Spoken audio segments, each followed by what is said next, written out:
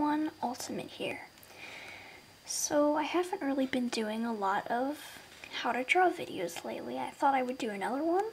I took a vote and exactly one person answered me. So here you go, how to draw a LeafWing headshot. So as always, we're going to start with 2 circles. First one will be around the middle of the paper. And this will determine how big your LeafWing's head will be. So you make it as big or as small as you want. Now we're going to do another one for the snout, and it's going to be down here. About however big the snout you would make is about that far. So you might want to make it a little bit bigger, and then this is just the basis. So LeafWings have kind of elegant snouts. So we're going to go from here, and we're going to make a long curving line that goes up and meets this next circle.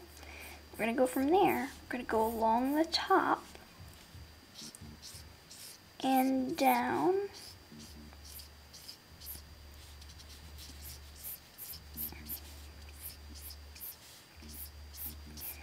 and curve in again. Alright, and then we're going to go from here, from this snout, and we're going to go down, do a little bump, because this is going to be the edge of their lip. Go down, make a bump for the chin, go in, and do another bump. This is going to be the jaw. So let's see here. I'm going to make this just a little bit wider.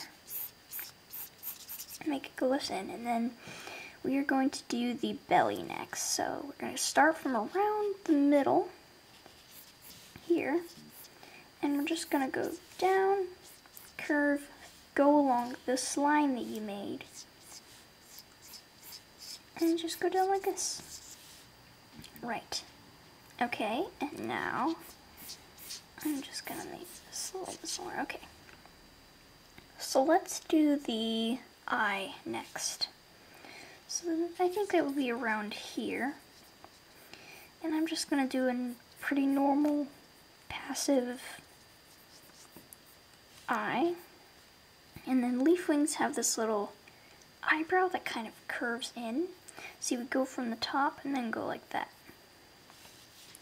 Then of course they have the big eyebrows that Skywings and such also have. So we're going to go right here.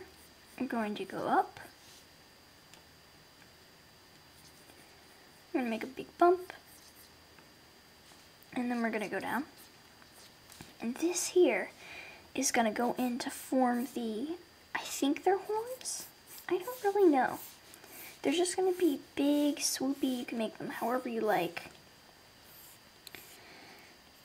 So I just do basic normal shape, going from here, meet it there. They have flat leaf-like kind of horns because they are indeed LeafWings. So I would go like this.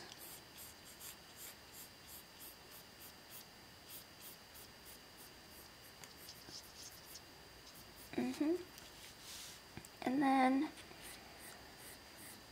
flatten this a bit. We don't need it to be so prominent. And then go do the next one over here. You don't have to show it fully. And then of course there's a second eyebrow. And a second nostril. Now technically they don't really have very prominent bumps for their nostrils, but I find it's easier to do a view like this if you give them one. So alright, so we're going to go here, and we're going to see. So LeafWings only have 2 bumps on their mouth, so we're just going to do one small one, and and then one big one that goes all the way down and in, like that. So it's already starting to look remotely like a leaf wing. Now we're going to find the ears, so we're going to come from here.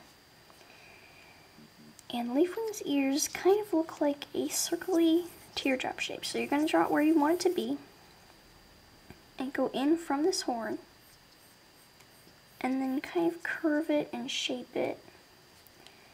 I'm looking at the reference right now. So it's just kind of a teardrop attached, and then you would do the inside of it, which would be like, kind of like this. Okay, and now, let's see here. So, leaf wings also have those spines, and they're connected by sort of webs. But it's not really like a sea wings, because sea wings are kind of pointy, and a leaf wings are rounded. So let's start them here,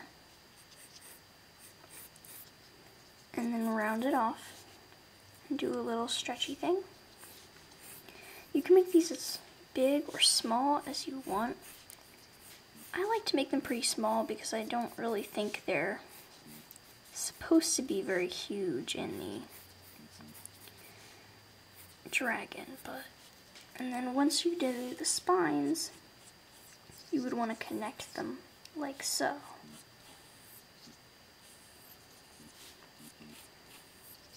Alright.